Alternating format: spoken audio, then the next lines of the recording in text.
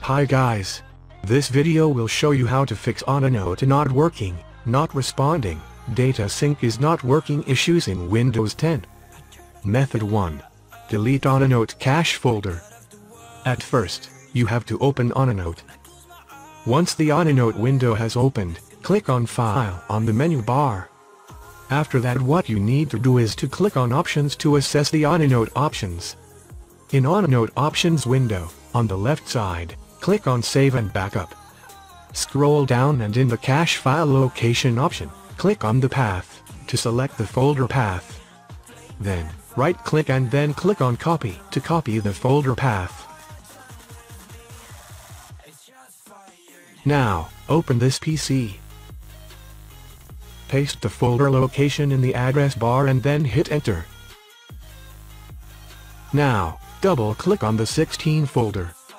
Next, select Cache folder and press Delete from your keyboard to delete cache folder from your computer. After deleting the cache folder from your computer, reboot your computer. Method 2. Reset OneNote. Open Settings window on your computer. Click on Apps Settings. In Apps Settings window, on the left-hand side, click on Apps and Features. Now, on the right-hand side, click on the search box and then type OneNote. Click on OneNote from the search result. Now, click on Advanced Options. In OneNote Settings window, click on Reset. Confirm reset by clicking on Reset.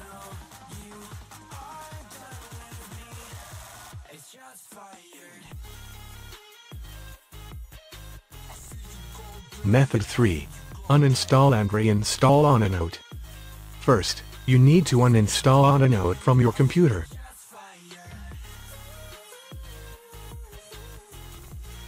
OneNote will be uninstalled. Close Settings window. Open the store on your computer.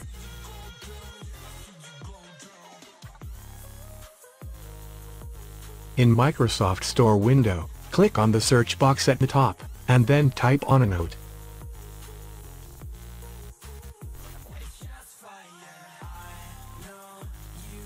Click on OneNote for Windows 10 from the drop-down.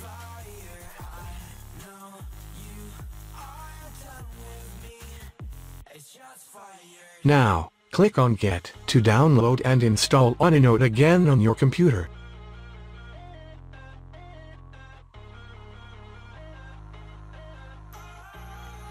Wait for a while as OneNote will be downloaded and installed on your computer. Open OneNote from your computer. It should work without any anomaly.